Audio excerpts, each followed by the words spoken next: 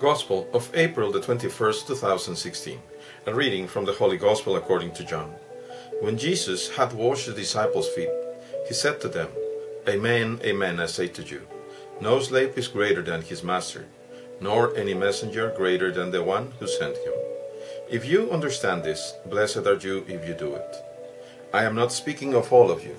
I know those whom I have chosen, but so that the scripture might be fulfilled, the one who ate my food has raised his heel against me.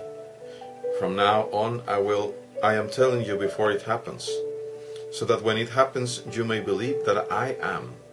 Amen, amen, I say to you, whoever receives the one I sent receives me, and whoever receives me receives the one who sent me.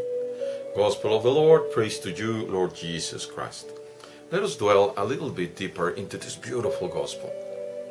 Beautiful and so profound that we could spend the rest of our lives speaking about it and meditating everything. I'm just going to ponder a few points. The first one is this: when Jesus had washed the disciples' feet.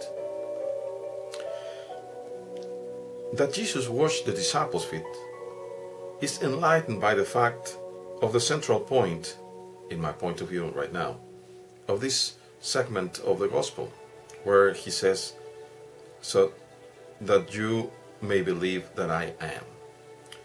When I pronounce it in English, I am, it's a very common expression. If I would pronounce it in Greek, ego eimi, a few of you might know what I'm saying. And if I would pronounce it in Hebrew, Yahweh, many of you would ring a sound to it. I know that is the name of God. Yes, it is the name of God. Jesus is telling them plainly that you believe that I am God. And God himself has kneeled down before every of his disciples, including the one that was going to betray him, to wash his feet. So that every one of us that call ourselves Christians are called to do the same, such as our biggest brothers, our brother Jesus and God has taught us and done, so we must do, starting with those who have been called to his service, and those are the bishops, the priests, and the deacons. We all are obliged, without any presumption, to kneel down before everyone and wash your feet. And if we do that, it's the second part where the Lord says, Amen, amen. No slave is greater than his master, nor any messenger greater than the one who sent him. So we are not more than God. We absolutely cannot be more than Jesus Christ. No one is above the Christ. No one. It doesn't matter whether there can be any law or whatever thing where all the people in the world might say the Pope speaks on the name of God. He cannot be greater than Jesus himself. For Jesus is the absolute. He is God himself. He is revealing himself to be God, and none of us is God. We all are servants and co-servants between us to serve the only God. If you understand this, blessed are you if you do it.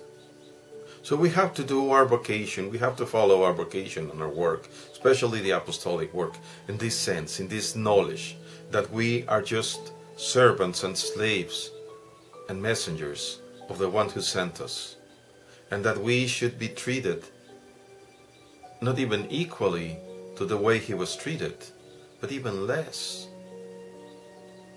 In that way, if we were to know that, and we were to respond to our vocation, then we would know that our sure end would be the crucifixion. And if the Lord was beaten so many times, I might be given even more. And thus, if I accept it, then I am blessed, just as the Lord has said, because I know my place. And then he says, I am not speaking of all of you. I know those whom I have chosen. And among those very 12 was a demon. The one who ate my food has raised his heel against me. So sad that Judah the Iscariot would betray the Lord. but especially the one who ate my food, I believe, and I would like you to ponder, if you are a priest and share the Eucharist with the Lord, are you behaving correctly? Are you not betraying Him? Because if you betray Him, even though you have been given that vocation, that calling, you're doing exactly and even worse than the Iscariot. Because the Iscariot didn't read the Gospels and didn't know anything. But you do. You have done. You have been prepared and enthused, empowered by the Holy Spirit, and yet you do not want to repent. Cry at least. Ask for the Lord in His mercy to help you out, and count on my prayers too for you, wherever you are. I am telling you before it happens, so when it happens you may believe that I am. Like I said, ego eimi, Yahweh. So the Lord is telling us absolutely clear, being absolutely clear, that He is God Himself. And now He says, truly, truly, amen, amen, I say to you, whoever receives the one I sent, receives me, and then receives the one who sent me. So if we know that He Himself is God, and we receive Him, but then we not only receive the Son, but we receive the Father, the Son, and the Holy Spirit. And who is the one who is sent? Well, believe it or not, even someone as lowly as I am, when in this work, in this moment, while I am speaking or trying to speak the words of God, I am being sent to you. And if you open your hearts, you're not only receiving my words and my voice or my image, you are actually receiving the one who has sent me to you, which is the Lord Jesus. And in the process you are also receiving, as I said, the Father, the Son, and the Holy Spirit.